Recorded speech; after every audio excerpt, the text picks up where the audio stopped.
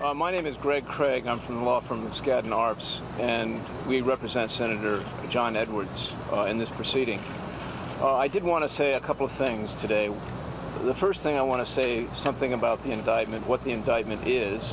The second thing I want to say is something about the indictment that the indictment isn't. And the third thing I want to say has to do with some history.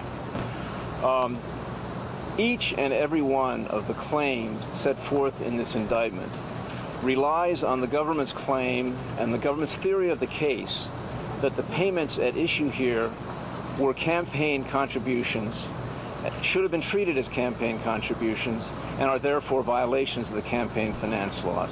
There's nothing more or nothing less. It's all about the question of whether or not these payments should have been treated as campaign contributions or not. The second point is what the indictment is not. There is no claim in this indictment that there was any misuse of campaign funds. There is no one alleging that campaign funds of the presidential campaign are involved here. So that is not an issue in this case. And finally, I want to say this.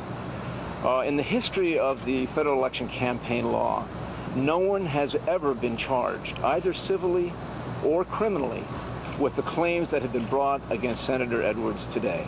This is an unprecedented prosecution, much less an unprecedented civil case.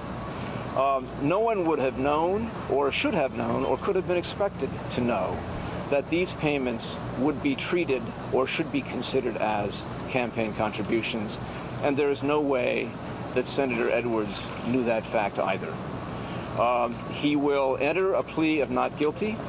He has broken no law. And we will defend this case vigorously. Thank you very much.